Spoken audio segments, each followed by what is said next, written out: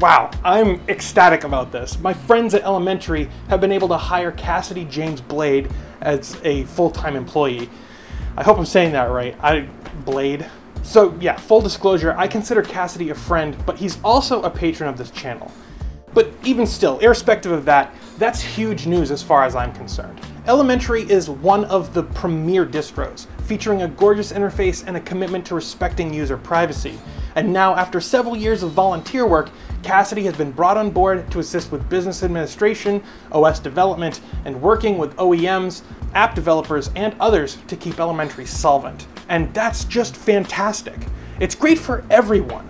And I think this is an awesome opportunity to talk about some of the ways various open source projects find their funding. I mean, after all, everybody's got to eat, right? So, hi, I'm Gardiner, the Linux Gamer, and here are 10 ways open source projects bring home the bacon. Many open source projects are backed by a nonprofit.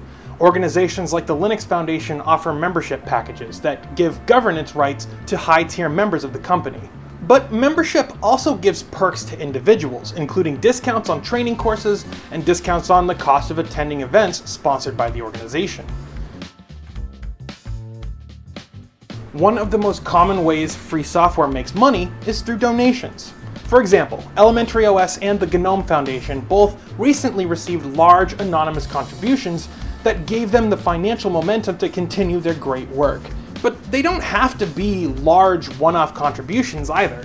Many projects accept small donations from their users.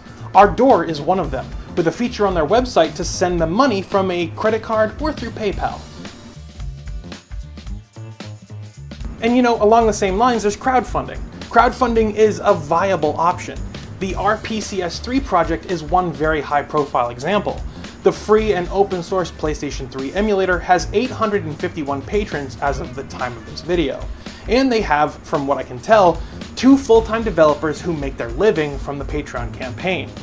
There are so many other deserving people on Patreon too. I mean, I support a developer of GIMP, and there are other guys like Ryan Nicholas Gordon and my pal Cheeseness.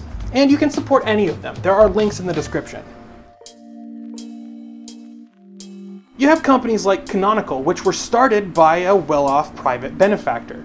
In the case of Canonical, Mark Shuttleworth funded the initial development of Ubuntu and the rest of Canonical's early endeavors. But that's not to say that Shuttleworth is the only source of income, which brings me to my next point. Canonical makes money from selling support.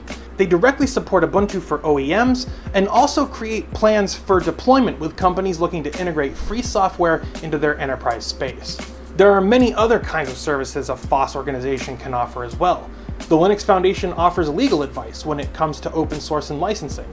Others offer training on the software they produce. And there are even cloud and IoT services that provide basic or even customized solutions for a client's needs. The pay-what-you-want model was adopted from the gaming world, where the Humble Indie Bundle offered a bunch of games for a low, customizable price. A while ago, the Elementary OS team made waves by introducing a pay-what-you-want button to their website. You can choose to support the OS with a small contribution, or download Elementary for free. It's up to you. And you know, it seemed to do well, with a few other distros copying this method of funding on their own sites. Some open source projects rely on feature requests to fund their development. A great example of this is OpenRA, which is inarguably one of the greatest FOSS games of all time.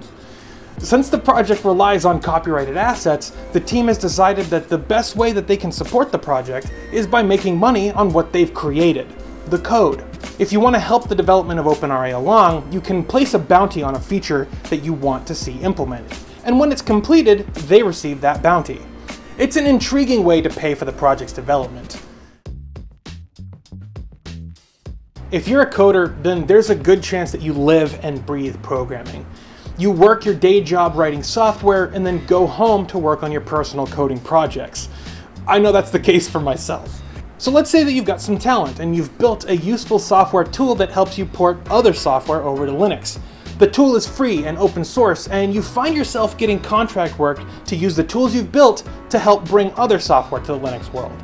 This contract work then allows you to improve the tools you've built in order for you to do your job, thus securing funding for yourself and your projects. And this isn't just a hypothetical. I mean, guys like Ethan Lee have done just this thing, creating the FNA framework, which is a free implementation of Microsoft's XNA game development libraries. Since creating this framework, he's been able to port a bunch of excellent games like Bastion, Fez, and others over to Linux, all the while improving his own open source project. Believe it or not, for years, Linus Torvalds performed his Linux kernel duties while working full-time for Transmeta Corporation.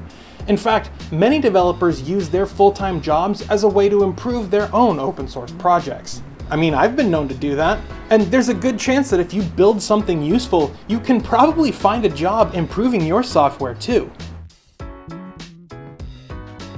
Sometimes projects are developed as free software while also being part of a larger ecosystem.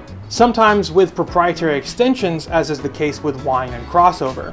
So the way that works is Wine is the open source project that's developed by Codeweavers as a base for their product Crossover. Other times things are done as a collaborative effort between parallel projects.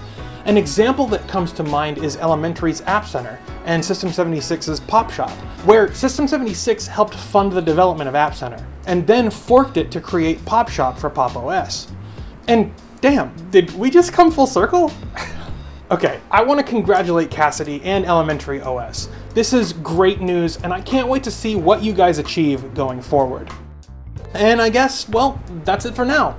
What do you think? Did I miss a method that open source projects use to make money?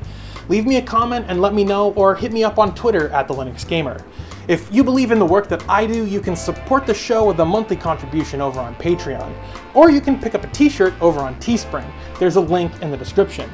But whatever you do, whether it's hitting that like button or sharing this video with your friends, don't forget to subscribe to see more from me, the Linux Gamer. And as always, thank you so much for watching.